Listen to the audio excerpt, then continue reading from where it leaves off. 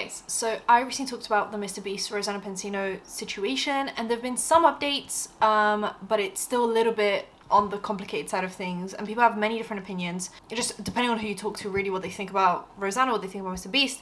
Sometimes it's not biased, sometimes it is biased, like with most things on the internet. But if you want to know more, what is that noise? Phoebe, come here. You're hitting your tail on the tripod. Come here. Oh my goodness, that's a little baby. You stay right here. No, there's no need to panic. Muffin, stay here. Yep, down. Thank you. And I've lost where I was now. But if you want to know more, let's just keep on watching, subscribe to the bell icon for engagement, and let's just get into it. You little gremlin. I'm being attacked. Excuse me, Missy. What you doing? So let's do a quick recap of what's been happening. And then I might even get into your guys' reactions. You guys left quite a few comments about what you think about it, and most of it seemed to be on Rosanna's side, but some of you guys seem to be on Mr Beast's side. I feel like most of it is Rosanna's side. Down. Oh my god. Phoebe, stop. Come on. Lie down here.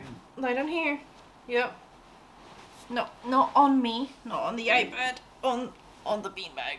Stop it right now. Stop it right now. I'm gonna shove myself back in here. Okay.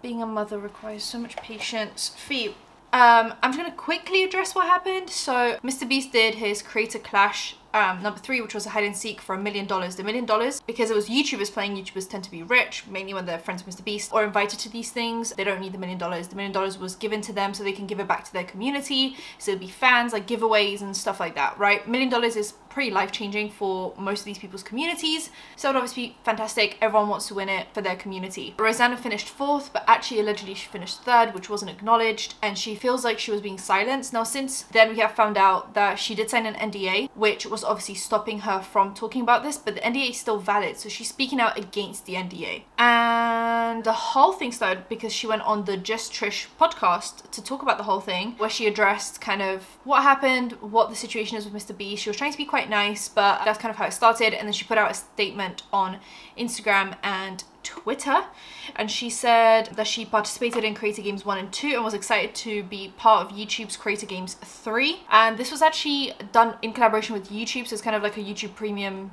show, which is the hide and seek.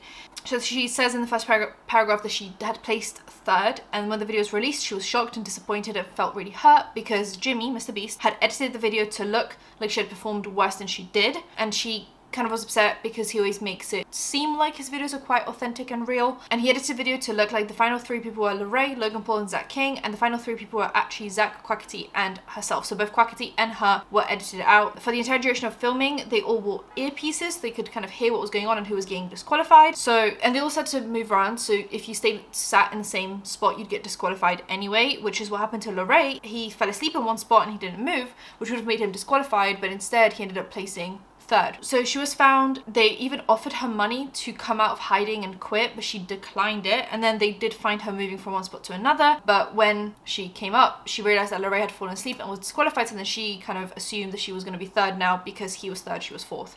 Whoever was found obviously starts being the seeker. So Mr Beast had asked, you know, who wants to follow me to look for other people, and she said I'll do it, but he said no, I'll take Logan with me, and they went off. I do wonder if maybe he thought that Logan would make for a better kind of, I don't know, performance. Like obviously whoever he was taking with him was playing like main character with Jimmy, so maybe he didn't want it to be Rosanna subconsciously. Maybe he was like, oh, this just won't make for good videos. Maybe he doesn't feel as close to her, so he's like, I can't like joke back and forth with her as much as I can with Logan Paul. Or maybe he just thought Logan Paul was going to be a better kind of clickbaity choice to have at the end of the video. Who knows? So she placed 3rd, Quackity placed 2nd, Zach placed 1st is the actual official kind of what happened, but what obviously Jimmy showed was completely different.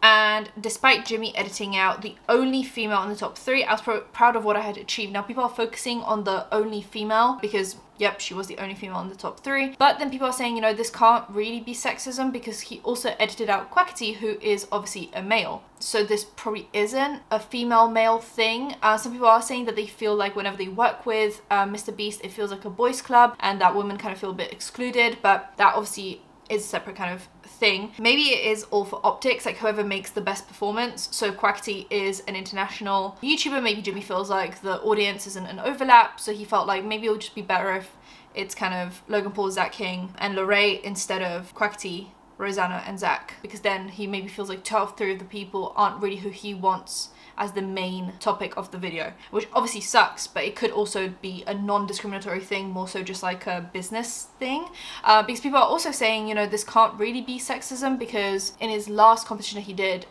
Charlie D'Amelio and Dixie D'Amelio won, which obviously shows that he does allow women to win when they win, and even they were called out for cheating, so that would have been a great reason to disqualify them and have someone else win. They were at the top of their game at the time, like TikTok was just popping off, they were getting millions of views, so it was obviously a great financial and business decision to have them win and be the focus of the competition. Whereas this time around, you know, Logan Paul just has Prime, he's done boxing events, he's done some massive events. I feel like Logan Paul's a great kind of main person to focus on, a focal point in the video, rather than Rosanna Pansino, who's been more kind of low-key, less in the limelight. She just does TV stuff and then her YouTube channel. So there's definitely kind of maybe a business aspect of this that I've been hearing in my comment section. Now after this, she kind of tweeted about this multiple times. We had the text messages that came out. That's all in my last video if you guys want to see it. And she did say, she kind of deleted everything and then said, I would like to apologize to Mr Beast. I should have expressed my feelings privately and handled things directly. I'll be removing all the posts where I talk about Creator Games and Jimmy. I'll be honest in that the thousands of death threats I've received today are a contributing factor, but I do also sincerely hear the feedback from so many of you. And people think, is this Jimmy threatening her behind the scenes in some way? Is this like a legal aspect of things? You know, she did sign an NDA that typically stops you from speaking out, or it should at least. So is he threatening legal action, or did she just decide that it's not as big of a deal as she was making it out to be? Now, that was that. People then behind the scenes, and I very briefly want to touch on this just because it has been going around, but it's not enough for me to talk about it in full detail. There are some allegations being made behind the scenes about more serious conduct, but that is all I'm going to say about that, because I've seen no evidence and I've seen nothing, but there is talk of more serious things happening behind the scenes, so we'll kind of see where that goes, if it goes anywhere. If it doesn't, I've just kind of touched on it because that's what I've been hearing behind the scenes. But moving on, she deletes everything. She posts this. People are upset because she's posted a music video in the meantime, which makes it seem like there is promo for the music video. She has now since then changed her bio to be, "This is peak entertainment for 2023," and this is a quote by Keemstar, who has been kind of criticizing her throughout this whole situation. So she's made that her bio since then, which is obviously kind of still hinting at the situation, even though she did say she wouldn't be talking about it anymore. She also tweeted out that she's starting a new league, which YouTubers should be team owners, and it's a hide and seek league, which obviously is once again kind of talking about the thing indirectly without talking about it. She has tweeted out, this was at 10 p.m. It's on the 1st of November 2023. She tweeted out saying, "I redact my apology to Mr Beast of not settling things privately. Based on recent and new information and developments behind the scenes, I do wonder what she's hinting at. I've learned that certain issues will never be handled privately. They will only be dismissed or covered up privately. Moving forward, I do promise not to drop an ill-timed music video, completely poor timing, my bad, and will word things more clearly in the future. Never my intention to downplay anyone's experiences. I'm just learning to find my own voice and be a safe space for others." Sadly, she has since deleted that tweet as well. So there is definitely just like I think she should kind of decide if she wants to handle things publicly or privately, because now it's getting confusing and this back and forth isn't really clearing things up. It's actually muddling things up and making things more complicated and confusing. I get that maybe this is like a hard thing for her to kind of deal with because it's such a large scale situation now. Everyone's criticizing her, she's getting death threats, but I think for clarity's sake it would be easier if there wasn't this like tweet, delete, because it kind of sends very mixed signals. But she did delete that and hasn't said anything since, as far as I can see. Obviously that can change until this video is posted. Now, you guys had some takes on the last one. I'm just gonna go over all of that. So I'm just gonna go over the top comments. I felt like I really was expecting a mixed bag, or I really didn't really know what to expect, so just didn't, you know, just put it out there for you guys to talk about. But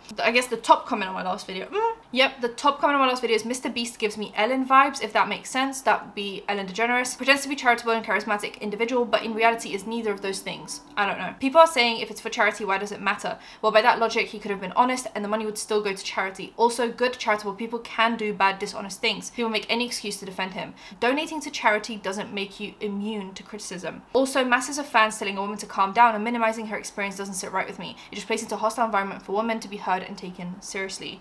Someone said, said, how is it not a big deal to be sexist? He definitely has a weird personality. I don't care how much money he donates. That doesn't mean he can't do wrong. It's so annoying that women are told to shut up when they experience injustice. And people are saying, you know, all the backlash and death threats are so uncalled for. Someone said that this sets a pretty scary precedent, that no one can speak even slightly ill of Mr Beast, regardless of how true. Someone said, if even big YouTubers like Rosanna and Jacksepticeye can't say something slightly critical about Mr Beast, what does that say for the rest of us / anyone? There's a power dynamic issue in all these stories about Mr Beast. From the cake girl to the other YouTubers, he is the biggest YouTuber and he has the biggest platform. He is also generally promising people some kind of financial compensation beyond just that exposure. So he has all the power in these relationships. Should we maybe be concerned that one guy is essentially YouTube?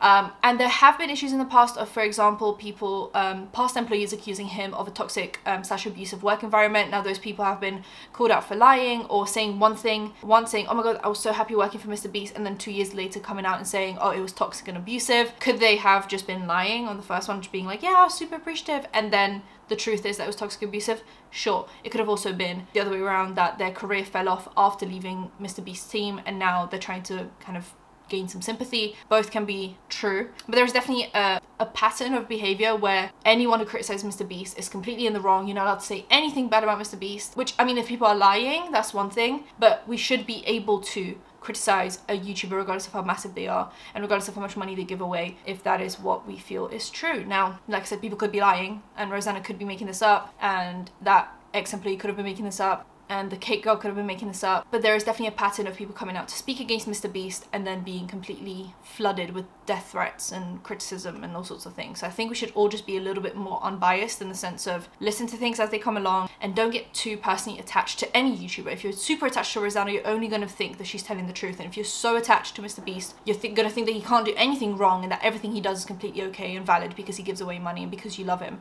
So I think just having a more unbiased approach to YouTube might just be a little bit more helpful. But that is kind of it. That's all the updates. I don't know what else she's gonna say. Let me just go on Twitter right now as like the final check. Rosanna. Yep, so that's really... She's also removed the Keemstar quote from her bio, so yeah, I'm not seeing much in terms of... I think she's kind of deleted everything. She has liked a few kind of shady tweets here and there, but...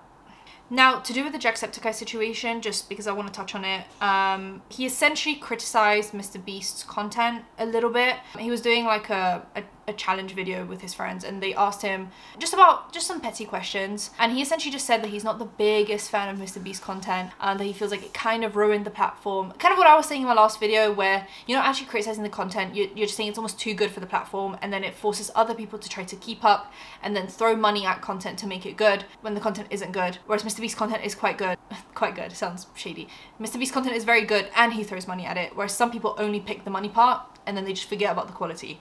And now when you look at Jacksepticeye and Mr Beast on Twitter, people are saying, remember when Mr Beast started petty drama just because Jacksepticeye said he didn't like his content? Mr Beast has always been such a loser. For Rosanna to speak up about how much of a loser he actually is, yeah, he fucked up. Remember when Jacksepticeye said that he didn't like Mr Beast, and he responded that day with like 1 million cryptid notes, screenshots, or whatever. And Rosanna Pansino brought up a valid point of him editing her out of something and rigging it, and now he's silent. And here's the clip of Jacksepticeye talking about Mr Beast. Now Jack, a completely unrelated question. Do you like Mr Beast? No. Jack, oh! Do you think Mr Beast ruined YouTube? Yes. Oh! Now in all honesty, Jack, why? Because it became more about views, money, and popularity than it did about having fun. You just don't think you had fun playing Squid Games? You don't think you had fun riding on yachts? Building wells in Africa? I don't know. If he had fun doing those videos, they'd be longer. We'd see the fun. Ooh.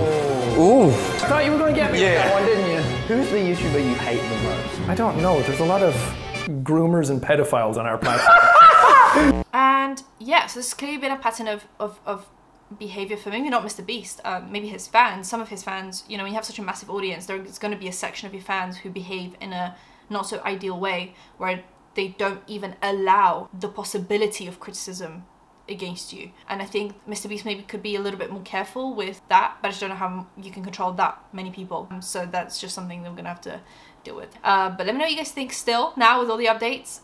Subscribe to the bell icon for engagement, and I'll see you guys in my next one. Bye guys.